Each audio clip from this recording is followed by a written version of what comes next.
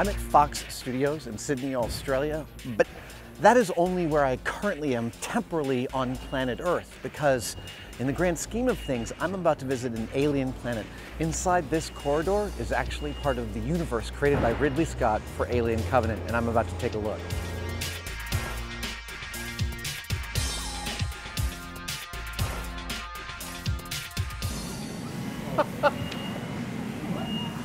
I'm about to curse. Holy.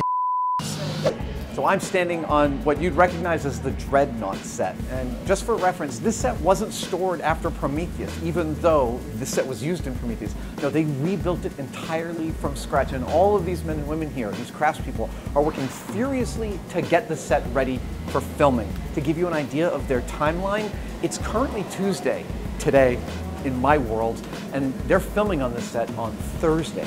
That means all the lighting, all the painting, all the weathering, all the props, and a huge engineer's chair will sit in the middle of that platform between now and 48 hours from now. Those are the stakes. It's pretty intense.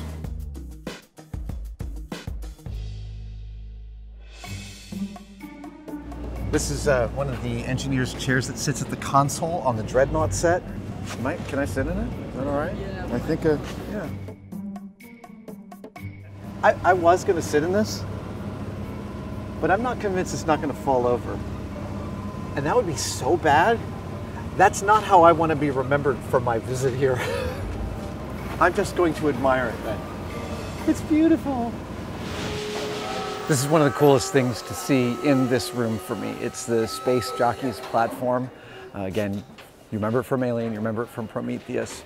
Everyone here is getting ready and weathering this thing. They're all adding different textures and layers to it. All the stuff that I've done in weathering my small props, it's really almost the same process. The trick is to add color, to add texture that doesn't necessarily pop to your eye, but helps bring the details out, helps to add layering and weathering, and really a story.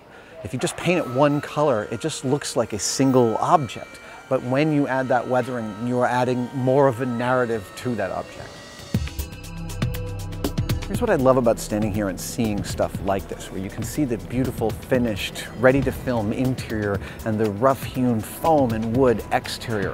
Far from pulling me out of the universe, it actually makes me fall in love with film every single time I see something like this. I mean, there are some modern materials being used, some modern foams and plastics and rubbers and stuff like that, but the basic techniques of shoring up these fake sets, these techniques have been being used for hundreds of years in theater and then in film. And again, this is all in service of allowing the actors, once they enter into this universe, to enter into the universe and not have anything that takes them out of it, to immerse them so that they're present in their character and in the narrative that Ridley's creating for them and thus for us.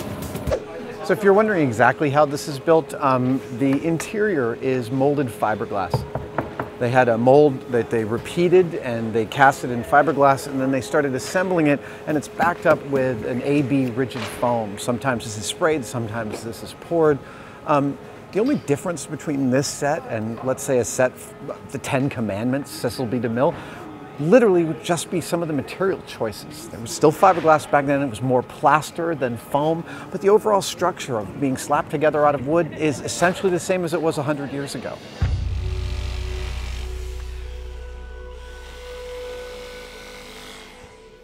So we're at a particular moment on a film set that I've experienced many times. Everyone's feverishly getting this set ready because Ridley Scott is about to take a walkthrough of the set to see where it's at, changes he might want to make, lighting ideas. Again, it's Tuesday and they're filming on this set on Thursday, so the stakes are really high.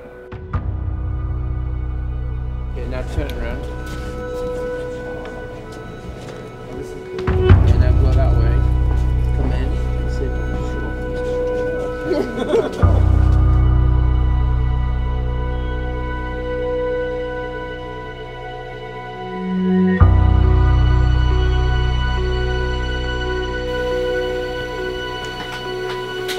Cut it.